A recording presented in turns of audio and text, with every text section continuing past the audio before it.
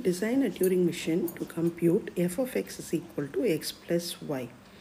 We are going to design a Turing machine to perform addition of two numbers where the two numbers are unary numbers. Say for example, if your x is equal to 3, it will be represented as, we can represent it as 3 ones, and if your y is equal to 4, you can represent that as 4 ones. So x plus y should be 7. That is, x plus y should be 7 continuous ones. So what are we going to assume is, you are going to use a one-way infinite tape. First you will be placing x. In between there is a blank to separate x and y will be placed in the next cells.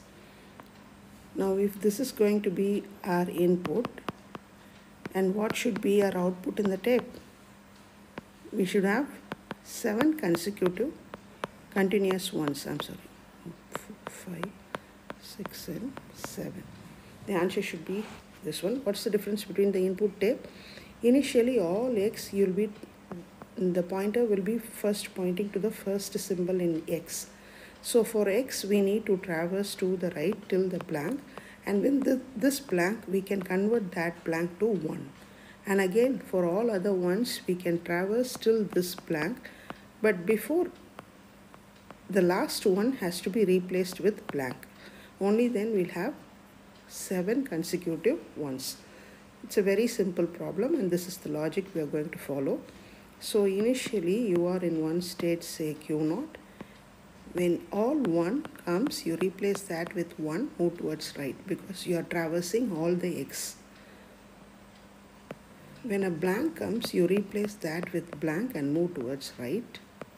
And again, you need to traverse all y's. So when a 1 comes, replace that with 1, move towards right. When a blank comes, replace that with blank and move towards left hand side. Because there is, at this point of time, there will be an additional 1, not the exact sum x plus y. So we need to change the last blank, we need to change the last 1 to blank, and you have to halt. Q1, Q2, QF. So this is the Turing machine that computes f of x is equal to x plus 1. Likewise, you can try for x plus 2 also.